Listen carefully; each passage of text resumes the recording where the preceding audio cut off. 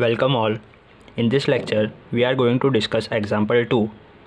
So, by means of Routh criteria, find the stability of the system represented by following characteristic equation.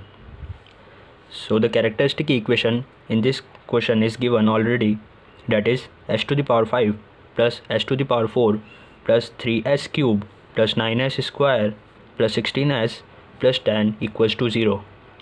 So what we need to do in this question is, first of all we have to form a Routh array, and after that, based on the number of sign changes, we will check that the system is stable or not.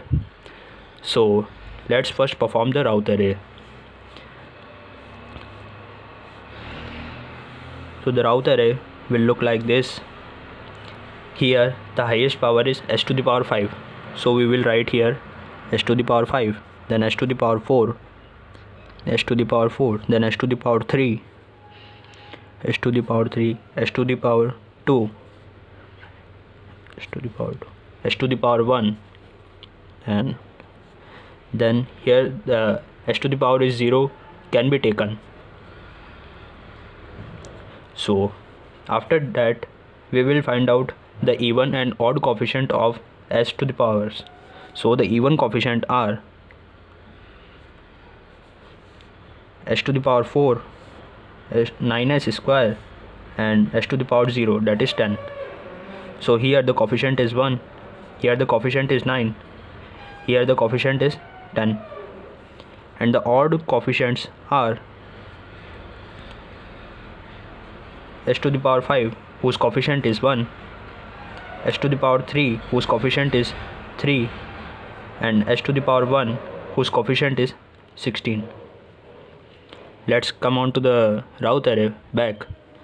In the Routh array, the highest power of s is 5, that is the odd power is present here. So we will write the odd powers first. So 1, then 3, then 16. After that, the even power of s, that is s to the power 4, is present. So we will write the even power of s, that is 1, then 9, then 10. After this, we will perform the multiplication to fill the further entries. So 1 will be multiplied with 3 and 9 will be multiplied with 1 in this fashion. So we will get 1 into 3, 1 into 3 subtracted by 9 multiplied with 1. 9 multiplied with 1, the whole result will be divided by this one. So we will get minus 6 as our result. So minus 6 we will write here. After that, this 1 will be multiplied with 16.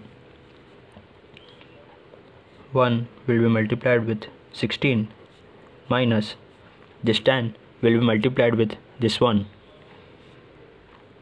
10 into 1 divided by this one only.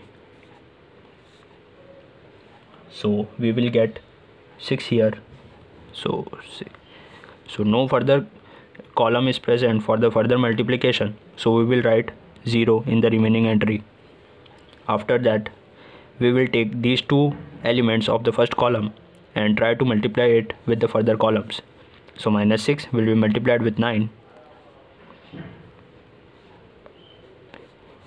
minus 6 will be multiplied with 1 divided by this minus 6. So we will get 10 as a result. So 10 will be written here. After that, minus 6 will be multiplied with this 10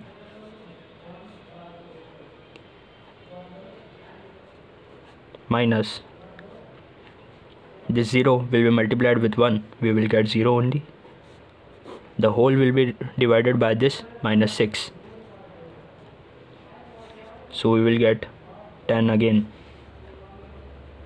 And here the no remaining column is there, so we will write 0 only. After this, we will take minus 6 and 10 as the two elements and try to multiply it. So 10 will be multiplied with 6, 10 into 6 minus 10 into minus 6. The whole will be divided by this 10. So we will get 12. 12 will be written here. After this, 10 will be multiplied with 0, we will get 0, and 0 will be multiplied with minus 6. So the entire output will be 0, and no entries are there, so 0.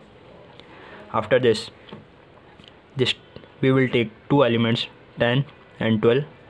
So 12 will be multiplied with 10. 12 into 10 minus 0 multiplied with 10, so 0 only. The whole will be divided by 12, so we will get 10 here. So 10 will be written here. After this 12 will be multiplied with 0, we will get 0, minus 0 will be multiplied with 10, we will get 0. So the result will be 0, and we will write here 0 only. So the Routh array is successfully formed, and after that we need to check the stability. Move on to the second point, that is checking the stability. So for checking the stability, we always have to count the number of sign changes in the first row of the Routh array. So here is the first row of the Routh array. So 1 is positive, 1 is positive, no sign change. 1 is positive, minus 6 is negative, so here one sign change. Minus 6 is negative and 10 is positive, so one sign change. 10 is positive, 12 is positive, no sign change. 12 is positive, 10 is positive, no sign change. So total number of sign changes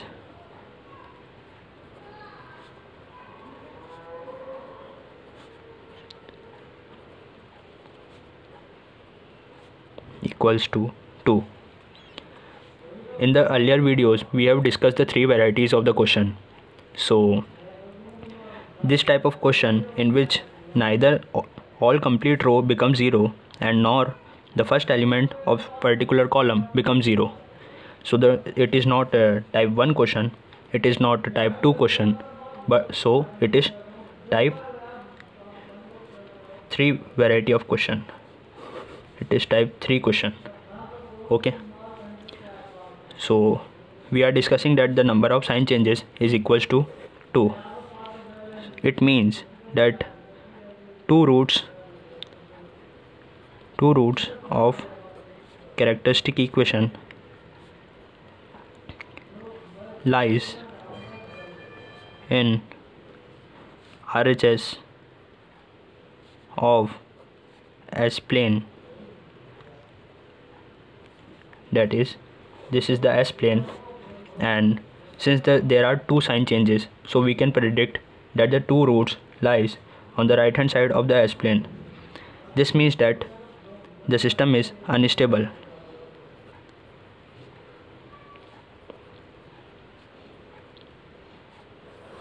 Since the two roots lies in the right hand side of the S-plane, that's why we can predict that the system is unstable.